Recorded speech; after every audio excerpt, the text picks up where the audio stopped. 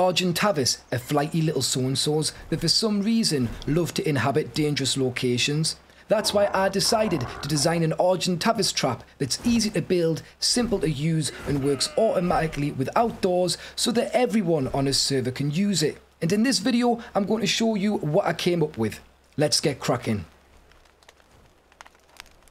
Alright Tinkers, I'm toastbloke and I'm back in ARK Survival Ascended to show you my Argentavis trap design, or should I say my argy trap design. Now what's good about this is it is super simple to build. You only need 10 structures and also it works automatically, meaning you don't have to operate any doors or anything. You just run right through and the Argentavis will get trapped. Now I'm going to break this video into 3 parts. One, I'm going to show you how to use the trap. The second, I'm going to show you how to build it. And third, I'm going to show you some modifications you might like to make to improve the trap further.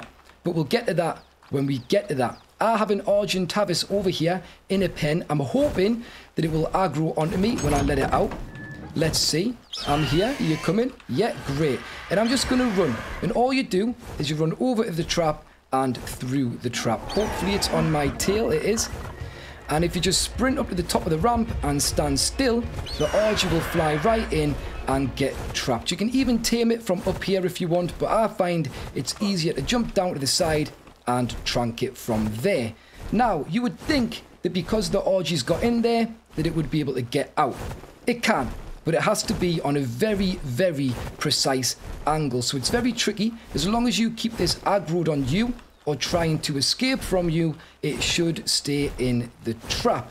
That is because when you stand on the ramp up here, it gets the argy on the perfect flight path to fit below that roof and above the doorway. If you don't stand in that location on the ramp, this will not work. So it's very, very precise, but it should work every time as long as you are stood on this top ramp or nearabouts when you try and get this. So there we go, we've got it trapped. I'm now going to show you how to build the trap.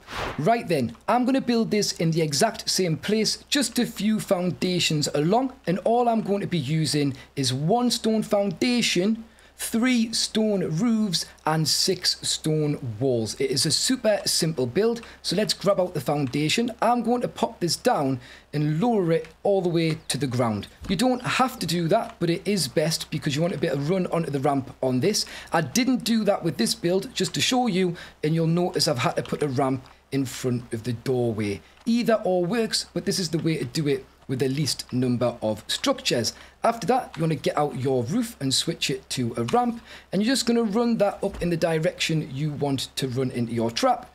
You're then going to add another one to the top of that, and you will end up with this ramp like so. From there, we're going to start building the cage, and you're going to need a wall. We're going to change the wall into a double door frame and put one on the lower ramp, so you should be able to see where that is there. We're then going to put 2 on one side of the foundation and then repeat that on the opposite side, and that will give us our cage for the trap. The cage needs a ceiling though, so we're going to go back to the stone roof and use the ramp again and just snap that to the double door frame dead ahead, front and center of the ramp, and that creates and finishes off the trap section. Now all we need is to do the entrance for us, which will force the argy over the top and allow us to run through, and that is just a normal door. You need to use the normal door because that little bit of wall at the top actually stops the argy getting out. If you use a double door frame, its feet can slip through the gap and that allows it to escape. So make sure that you are using a normal door, not one that goes all the way to the top of the wall. And that is the trap built. That is how it works. So just to prove it, we're going to go and get another argy, but this time I'm going to do it on my Pteradodon Toasty here, because I want to prove that you can also do this on a tame. I know that some people don't feel comfortable running through on foot, so let's get that to aggro. And then we're just going to kite this argy over to the trap. And instead of going through the bottom, we want to fly through the top. Or not. Apparently we can do that as well. I don't know what I did then, but the argy ended up in there anyway. So you don't even have to fly through. Oh my god. Let's try that again, but do it properly this time. What on earth? You aggro on me, please, and follow me across here. Now, because I've put the trap low to the ground, I'm staying low to the ground. And I'm just going to fly in through the trap and park on the end. And the argy will come through. You need to stay low to the ground, otherwise the argy will just go over the roof. But it is doable. As you can see, that is trapped just like I trapped it when I ran through. So you can use both methods with this, although I prefer just running through on foot. But there we go, the argy is trapped. So what I'm going to do now is just get this tamed, just to show you that it does stay in the trap as long as you're nearby. Look at it trying its best to get out. I'm just going to pop some trank darts into it when they decide to start firing. I'm trying not to glitch into my Pteradodon. But as you can see, this is well and truly trapped in here. Like I say, it can get out if you let it relax. You want to keep it agitated. It doesn't matter if it's coming for you or trying to get away from you, but it doesn't tend to fly on the angle required to escape unless it is chill. So just don't let it chill, stay nearby. Obviously, if you leave the area, it's going to chill and it's going to leave the trap, so you've kind of got to do the tame while you are on it. We'll just keep pounding this. It is a 150, so it's going to take a little bit of time, but hopefully not too much time. Should have probably spawned something in, like a real nice ascendant one. Then we would have had this down in no time. But already, it looks like it's given up. It's struggling away. And I can move around this trap with no problems. It's not going to come out. Although I do recommend not walking around where the opening is, just to keep it aggroed away from that. Like I say, things can get out. It's very unlikely. Watch it happen now, knowing my luck. Come on. You're going to go down? It's going to keep smashing these into you. It's inevitable. You just need to let it happen. Just let it happen. Here's me saying don't go around to the entrance. And where am I? I'm at the entrance. Let's get this done. Come on, man. I should have maybe spawned in a lower level. There we go. And we have our Argentavis down, knocked out, and ready to tame. So what I'm going to do now is just grab some prime meat, come back, get this tamed, and then I'll show you how to get it out of the trap. So there it is, my Argentavis is tamed, is up. I'm just going to squeeze through this door here and get it saddled up and show you how to get it out of the trap. Because you can't just fly straight out. If I try and fly out, it won't work. That's what makes this trap so good. It is a very precise angle that the argy has to enter and exit the trap on. Now, to be honest, to get out, all you have to do is fly up to the top and then gradually look down and the argy will pop out of the trap like so.